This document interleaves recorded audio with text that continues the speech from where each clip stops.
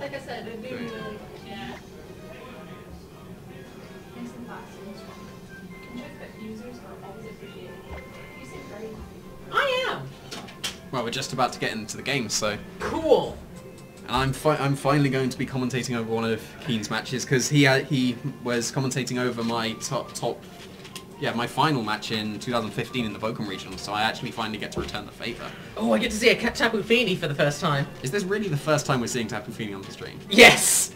That's impressive. I think there might have been a Fini at one point, but... Well, if there's a lack of Fini, then Paris was indeed the call. But instead, we're going to be seeing Arcanine, Tapu Koko, Garchomp, Kartana, Tapu Fini, and Mandibuzz from Luke's end. And we're going to see Tapu Koko, Alolan Raichu, Garchomp, Arcanine, Araquanid, and Murkrow on Jamie Keen's end. So, very interesting team on Keen's side. We see a lot of good stuff from Luke, but tried and true stuff. We're going to see an EVO-like Pokemon as well on Jamie Keen's side, so obviously, definitely, I definitely approve. Showing he's part of Team Jamie with that EVO-like Pokemon, so... Oh, yeah, okay, you changed it. Huh. I know, I'm a professional, right? I got everything. So... Okay, so Keen's decided what he's going to go with. It's going to be interesting to see, because Mandibuzz will be able to take one of the electric moves from either of... Even though he's Jamie, I can't call him Jamie. That's not how this works. Yeah, so, there's too many Jamies to do that. I will be referring to Jamie as Keen. Unless we have like a for real the duration Jamie. of this match. Am I not a real Jamie? Okay, fine. Of course, so... It's going to be interesting to see if we see that Mandibuzz to try and get the speed control, or if we're going to see... no, we are going to see the Raichu Tapu Koko, so... Both of those Volt Switches not doing enough to take it out. That Volt Switch pretty much does confirm the item on the Raichu, because that did a lot of damage to a +1. Yeah, it did a lot more than the Koko as well. Yeah, so we're going to see the Koko come straight back in and reset the electric terrain, so double Volt Switch. Yeah, it makes things a lot more dangerous for Luke right now. Definitely. Muddy Water, Void on the Tapu Koko, so that's going to be very big.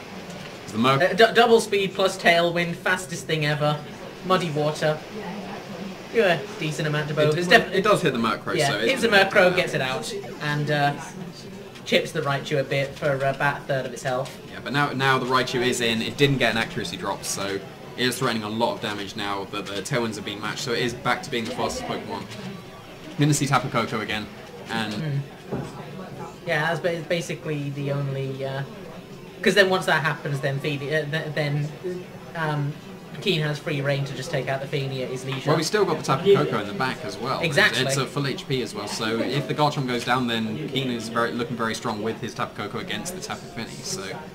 I think we're basically hitting a checkmate position, but we see a protect from the Fini instead this time. I think he's trying to go for a big read, because looking at it, his only way out would have been to get double and triple protects with his Garchomp, but I think he was trying to read a fancy switch into the Koko as the Garchomp protected, but that's not going to work out, since the HP Ice is just going to one-shot the Garchomp with extreme speeds, just ensuring that the KO happens in case it was maybe a Yachi Berry or a Assault Vest on the Garchomp.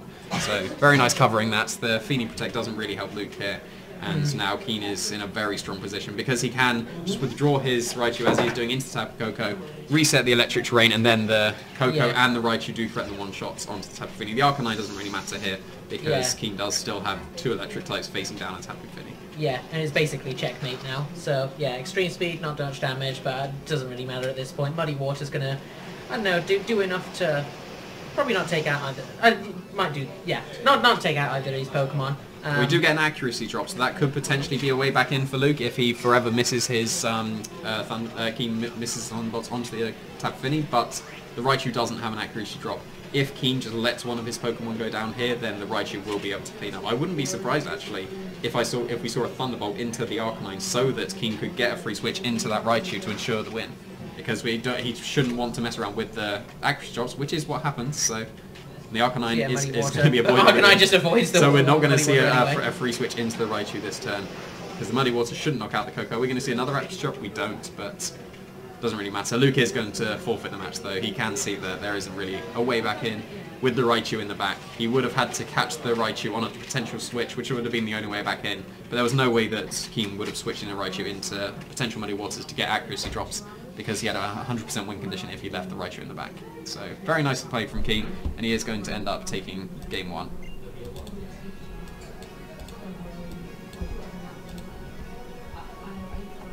It's going to be interesting to see how Luke adjusts here, because he did lead 2 electric weed Pokemon into a Koko Raichu. I wouldn't expect the same lead, but looking at his options, I would expect a Garchomp lead, but now we've seen the HP Ice from the Raichu, that's not a safe lead either.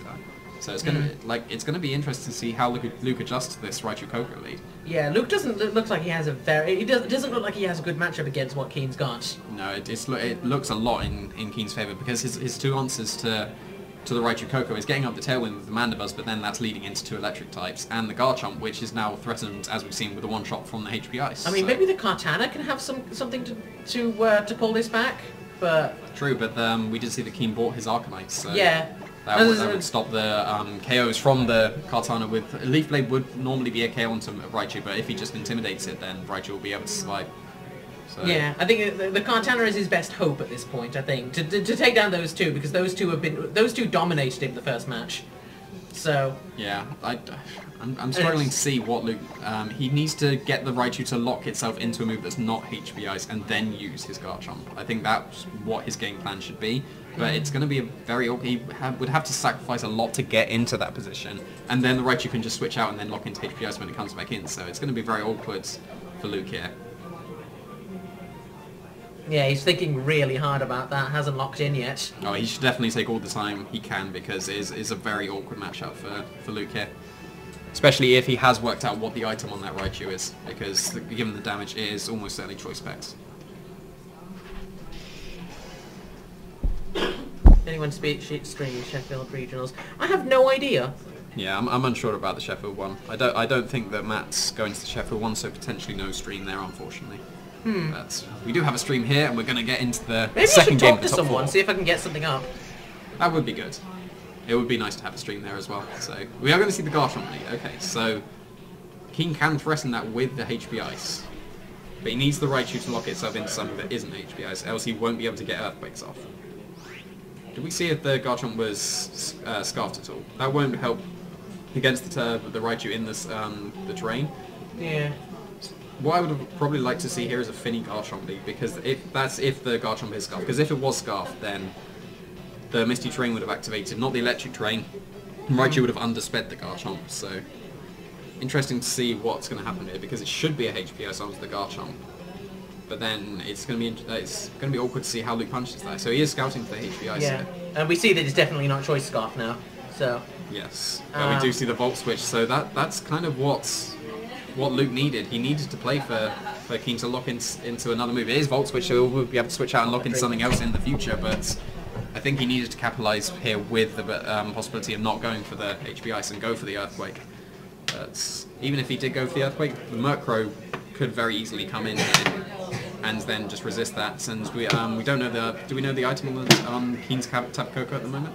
I think it's Focus Sash, from what I've seen before. So, well, yeah, it would have been able to take an Earthquake then. So if that is Focus Sash, then it is now broken, and the Garchomp can threaten the Earthquake KO onto the Tapu Koko now. But what we're going to see, we're going to see Arcanine. Okay. Now Keen has a guaranteed Tailwind as well. Don't know how necessary it would be, given that he's got Koko and Raichu outspeeding all of Luke's Pokemon anyway. He could just get away with such washes or just foul plays onto the Garchomp now. We are going to see Dazzling Gleam. Okay. We did see that Keen's Koko undersped, or at least went second compared to Luke's Tapu Koko. So we don't know if that's a speed tie, or whether Keen's running a modest Koko and Luke's running a timid one. Later.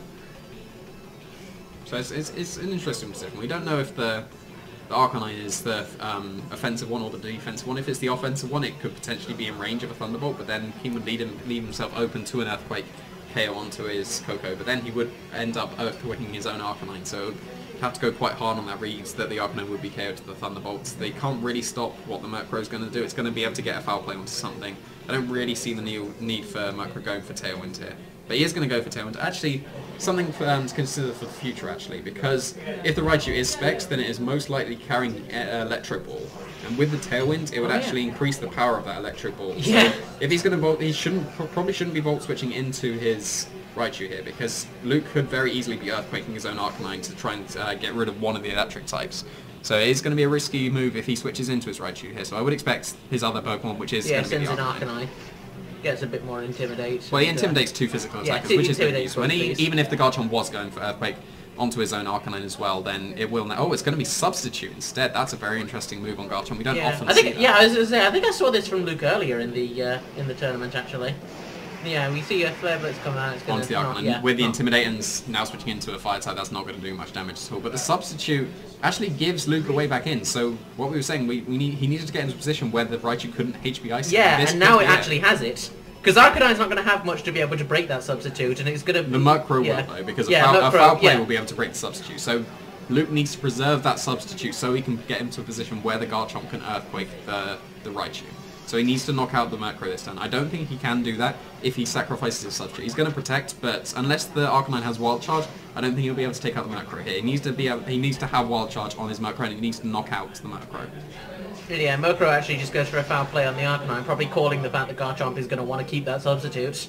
Yeah, and it's just going to be Flare Blitz, so most likely not carrying Wild Charge here. But he does knock out his own Arcanine here, which is actually pretty good because it gives him a better chance to take out the Murkrow in a with something else. That's true. I wouldn't be surprised here to see Luke go for a second Substitute. Because the Murkrow will be able to break it with the foul play, he'll be able to get up another Substitute. So he'll be using Keen's Tailwind against him if he goes for a second Substitute. Because the foul play will knock out the Substitute, he'll get another one, and then the Koko will be able to take out the Murkrow with potentially a Dazzling Gleam. Maybe it's not in range of a Dazzling Gleam, but definitely an electric move. But that was, with the Arcanine as well threatening the Kokos, that's not so good for Luke anymore, because he is in range of Flare Blitz, and Keen does have the Tailwind. So he does actually threaten the KO on the Koko without it being able to take out the Murkrow, and the Murkrow will be able to take out the Substitute of the Garchomp, so then it will be able to be HP Iced in the future. Yeah, Arcanine just starts off the bat with a Flare Blitz, going to hit into that Tapu Koko, and that's going to take it out. So, yeah, actually the Tailwind is still working against Luke because he can't even get the Thunderbolt Initially it did seem that it was a bit unnecessary considering that all his electric Pokemon outsped, but then he considered that in the future that the Arcanine would outspeed the Tapu Koko, so very nice Tailwind on Keen's end. We are going to see the Tectonic Rage, so he's going to be able to take out the Arcanine, but now the Substitute is gone. Yeah, now the Substitute is gone and he can just get a chance it's just in range of HP Ice now. Yeah, so. Just gets a chance to bring in the Raichu and go for another HP Ice, which is not what he wants. Does Luke have one more Pokemon? Is he down to his Garchomp his last Pokemon, or does he have one more? Because I don't know. I think he has one more. We've seen Arcanine and Koko go down. I believe he has one more. He is going to be able to take out the Arcanine now, but now Keen can just bring in his Raichu, go for HP Ice onto the Garchomp, and then there's not much Luke can do. His Pokemon that he switches in here has to be able to take out the Raichu. Yeah, Jamie brings in Raichu, and I think we'll be seeing Tapu Fini. Fini, yeah, that does make sense. So now the electric moves will be weakened, but Tapu Fini can't knock out Raichu in one shot, and I believe the Raichu's still at full HP. And if it is, then Luke's looking in a very bad position, because even if he goes for all the protects with his Garchomp, Raichu will still just be able to HP Ice the Garchomp, and with the Tapu Koko in the back, he will just be able to switch that in at any point, reset the electric terrain, and take out the Tapu Fini.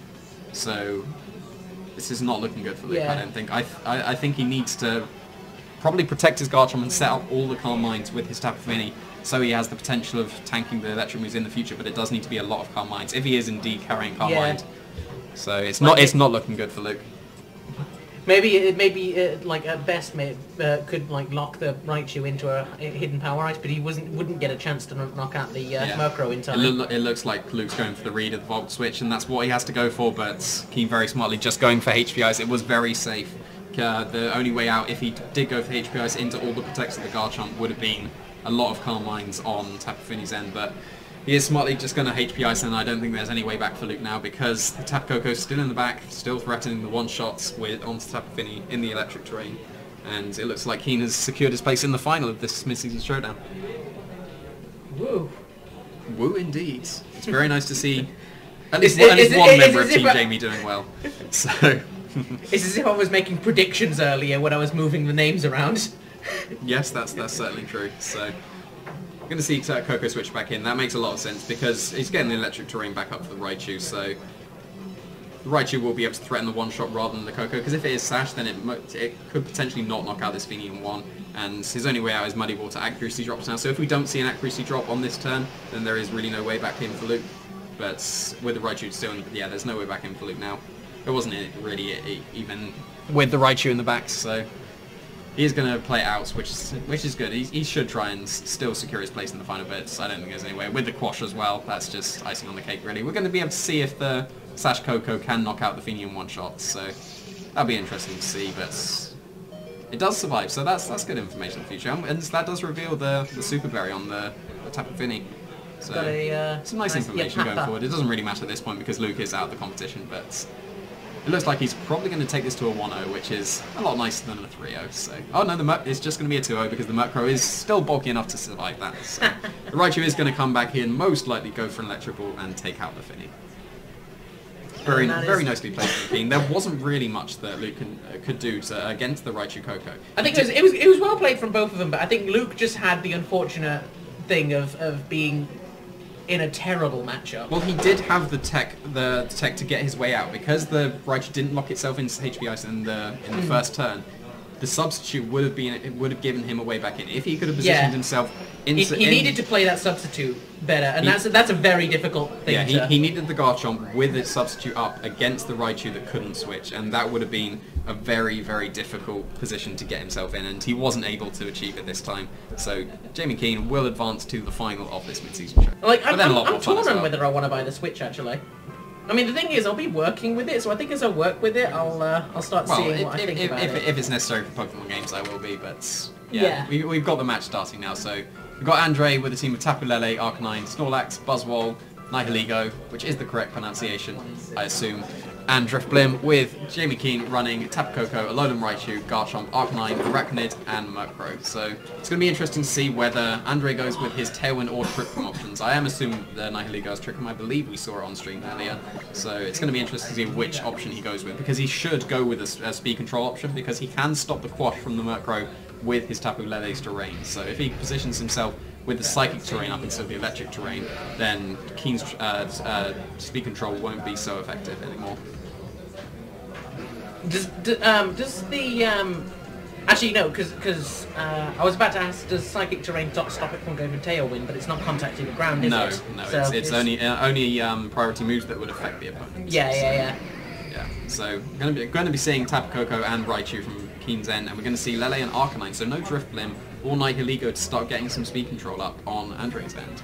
So very interesting. We are going to see the Psychic Terrain go up, but we have seen that the Raichu is Choice Specs Raichu. And now the Psychic Terrain is up, he will be able to probably threaten a one-shot onto the Arcanine with his Choice Spec Psychic. So, interesting choice going with Arcanine here, because Tapu Koko and Raichu was a fairly obvious lead from Keen. He's been leading it almost all of his games, so leading an Intimidator against the two special attackers, maybe not the most optimal, especially because it's potentially going to be in range of a Choice Spec Psychic. Or Psyshock. I have been seeing that from Raichu. That's true as well. The Psyshock hits the Nihilegos a lot harder. And Keen is facing a Nihilego in this match, so it's going to be interesting to see which Psychic move he did opt for Raichu, because he almost certainly has one. So we have seen, I don't know, have we seen Electro Ball yet? I believe it's Electro Ball. It's definitely Volt Switch and I've seen Electro Ball from a Raichu this tournament. Okay. This is likely going to be a double Volt Switch here, but to reset the Electric terrain for Keen. Because if he targeted into the Arcanine with the Volt Switch, it's unlikely he would be going for a Psychic. Unless he suspects that Arcanine to be particularly specially bulky. It is just a double Volt Switch, so no knockout onto the Arcanine, because with the Choice Specs in the Psychic terrain, I'd have preferred to see a Psychic or Psyshock, depending on which Psychic move Jamie Keen's carrying, onto the Arcanine, because now the Arcanine gets to pull off a move. It does reset the Electric terrain this turn, but the Arcanine does survive and will be able to get a lot of damage onto one of his Pokemon. We're going to be seeing a Psychic, and it's going to be a Psychic into the Raichu slot, so very nicely calling the double Volt Switch, because he did just Psychic into a Raichu slot rather than the Koko. So is it going to be a Flebs into the... It's going to be into the what was the Tapu Koko, so... Yeah, and it even gets the burn, so that's quite a turn for Jamie Keen, taking quite a bit of... Andre does lose his Arcanine. He does lose his Arcanine. But he did get a lot of damage onto that Mokra and did put it on a timer with the burn, so... I would have probably preferred to see the Psychic move coming out from Keen's end. Maybe he predicted the... Well, he couldn't have predicted the Protect because he did double into the Arcanine, so... Yeah, he probably didn't expect that Psychic. Yeah. So, yeah, Nihilego comes in right now. He's probably not afraid of either of these two. Well, it does have the potential to set up the Trick Room, because we can see from its HP it's actually quite a bulky Nihilego. Yeah. So... Because the Electric terrain's up though, he needs to switch out his Tapu Lele to stop the Murkrow from being able to quash things in the future. If he is indeed going to go for the Trick Room, he may just decide to just attack, because if he lands both attacks with the Lele and the Nihilego, he will get a double knockout if Keen's not switching. He does have the potential to Volt Switch again with his Coco, which is what I would expect. So he is going to go for that. And he's going to be into the Nihilego. So if it did have a Focus Sash, then that is now broken. But I don't know if I would like to see a Raichu switch in here, because then he's opening his Raichu up to a lot of damage from in the future. So he's going to bring in a Arachnid. So maybe predicting the Trick Room from the Nihilego, because if it does go for Trick Room, that puts Jamie Keenan in a very good position. The Dazzling Gleam is going to knock out the Murkrow. We didn't see any Prankster moves, so most likely going for a Foul Play here. But are we going to see a Trick Room or a Power Gem? It is going to be a Trick Room, so the switch into the Arachnid was a very nice play indeed. Getting a lot of momentum now for Jamie Keen, making Andre's use of Andre's Trick Room against him. We're just going to see what Keen brings in a second. Well, he's either got his Coco that's on no HP or Raichu, and both of them will be super fast in Trick Room. So it's going to be the Raichu. Yeah. So if Keen has the Z move, which I do believe he does have on the Arachnid, then that would probably be able to KO the Nihilego through Protect, although this is probably a bulky Nihilego, so possibly not. But now he does threaten the Liquidation onto the Nihilego, and the Tapu Lele won't be able to knock out the Raichu at once. So even though the Raichu will be moving last, it should be able to get a huge amount of damage onto one of the Pokemon, because he should be liquidating the Nihilego here, which is what we see happening. Yeah, that's gonna be able to take that out. That lagged a little bit, and it looked like it died on 7 HP, and I was very surprised if that happened. But is this Moonblast enough to knock out the Raichu? Did we see Life Orb on the Tapu Lele? Most of it, I think we did. If that was able to knock out the Raichu, so I take everything back. So Life Orb Moonblast was able to one-shot this Raichu. So we do. Keen does go down to his last two Pokemon. So, and I believe that Andre's on his last two as well. So we've got the Buzzwole and the Tapu Lele here. So this is an interesting position, because Keen still has the Z move available on his Arachnid. I don't know if that's enough to knock out a Buzzwole.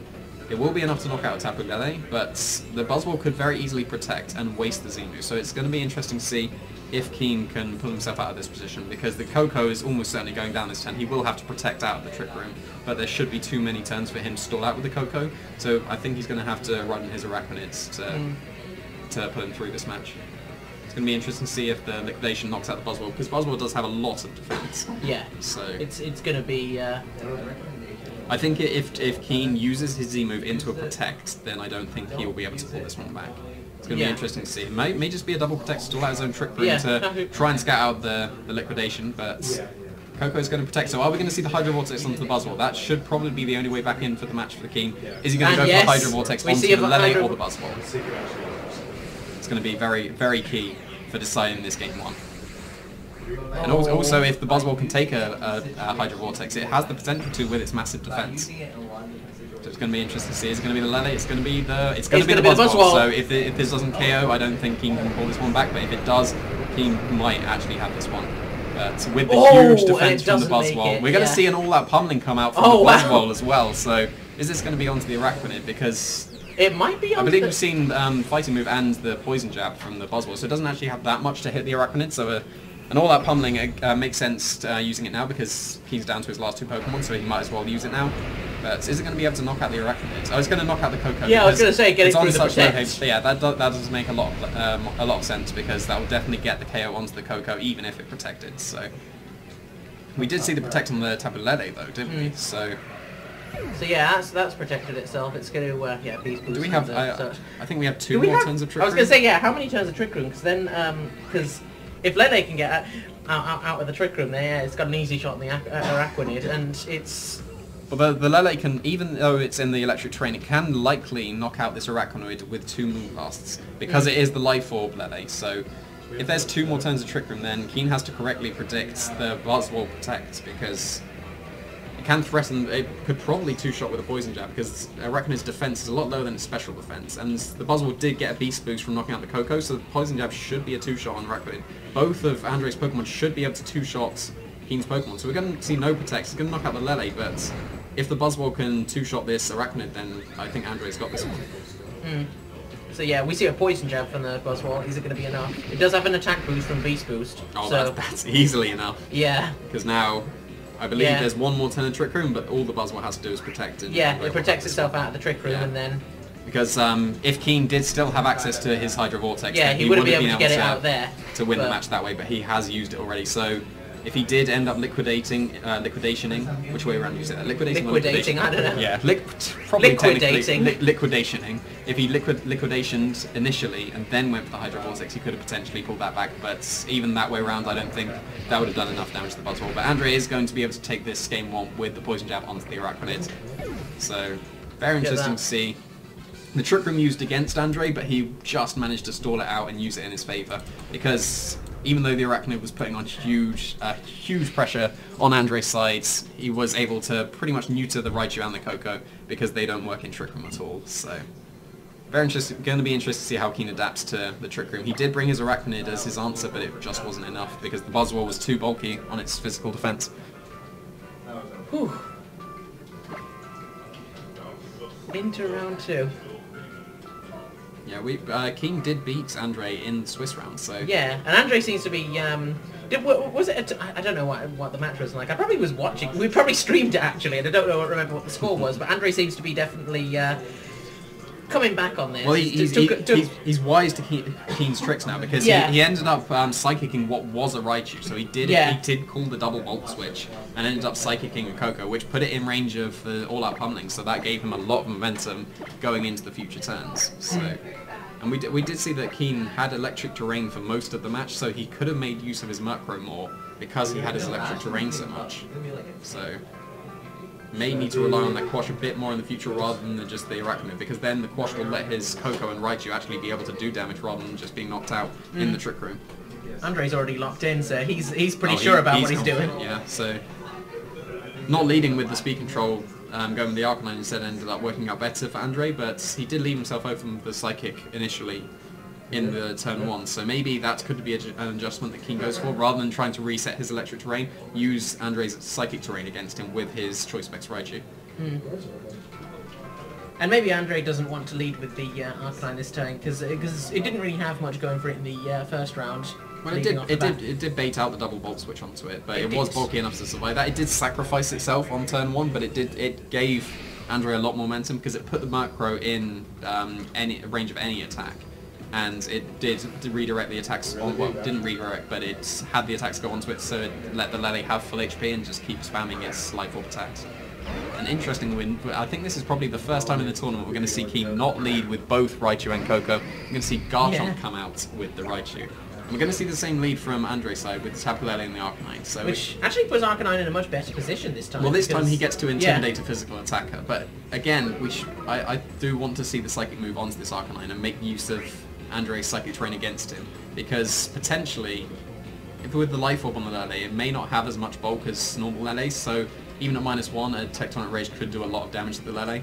It does if it does survive, then it does threaten the knockout onto the Garchomp with the Life Orb Moonblast, but I would like to see a Psychic move onto this Arcanine this turn. Yeah, Tapu Lele goes for the Protect there, so not going to be taking any... Raichu goes for the Volt Switch, so actually not going to be using the Psychic Terrain against it. Garchomp seems to be going for Tectonic Rage. I think that's probably going to be targeting the Arcanine. So yeah, very, very fortunate that he's going for the Tectonic Rage here rather than the Earthquake, because if he was going for the Volt Switch and then Earthquake, then the Volt Switch would have failed, and the Earthquake would have gone into his own Raichu. Yeah. So he could have potentially been Volt Switching into his own here, but is the Tectonic Rage into the Tapu Lele, so he didn't actually go for the Arcanine. If he would have Tectonic Raged the Arcanine, that would have been a one-shot, but so he's really using up like his that into Tapu Lele, and the Flare Blitz is most likely going to knock out this Raichu, so he's not going to be able to make use of his Choice Specs Raichu. He needed to go for the Psychic moves in the Psychic Terrain, so... I'm not quite sure what that play was, actually. I think he was probably predicting the Protect or the switch out from the Arcanine and just focused down the Lele, but Andre calling the turn correctly and gaining a lot of momentum.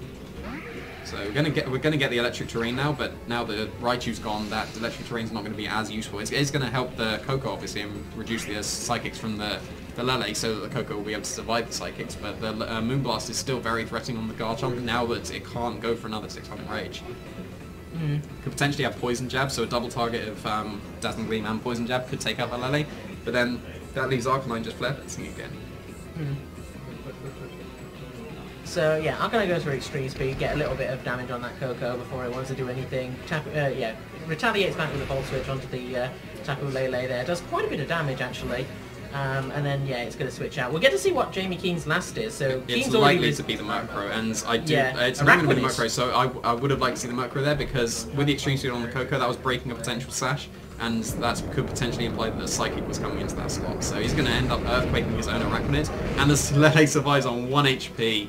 That is going to be very, very key because now he gets a Life Orb Dazzling Gleam onto the Garchomp, maybe not knocking it out, but it does do a lot of damage and it puts it in Extreme Speed range. So interesting choice running Extreme Speed on a Tapu Lele team because you wouldn't normally be able to make use of that. But because now Keen has set up the Electric Terrain, the Arcanine can Extreme Speed and just knock out the Garchomp. So instead of the Raichu making use of the Psychic Terrain on Andrew's side, we're going to see Arcanine take use of the Electric Terrain, of all things, on Keen's side.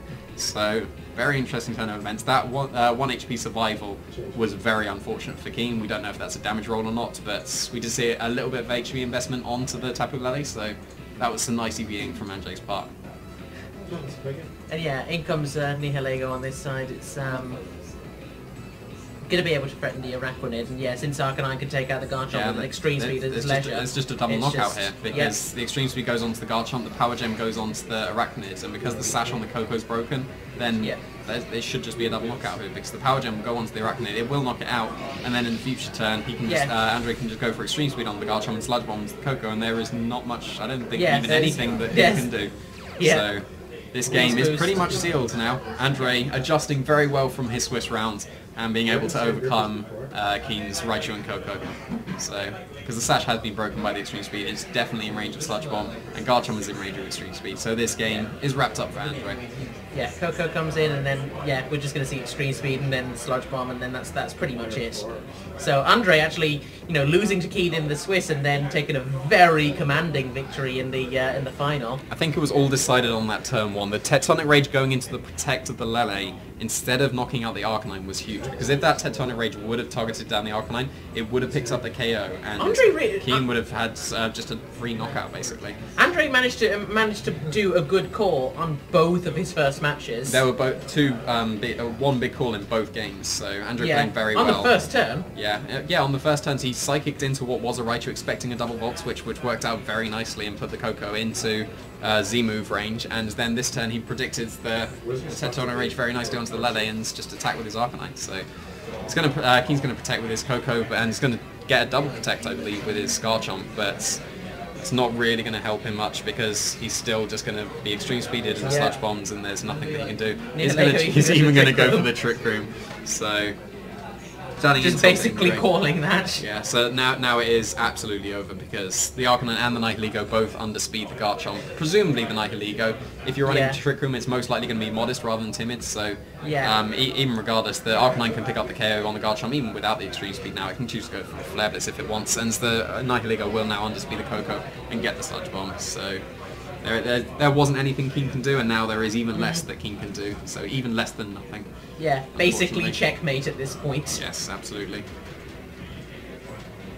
And probably need I guess it's going to be a Septuple Protect on his Garchomp. And a Septuple Protect. And then he just constantly attacks into the Garchomp instead. And Thunderbolt Paralysis, no, like he needs a Quintuple Protect and a Septuple Protect. And then he Thunderbolt Paralyzes the Nihilego. I'm there wasn't really a win. Like, I guess that was technically a win condition, but yeah.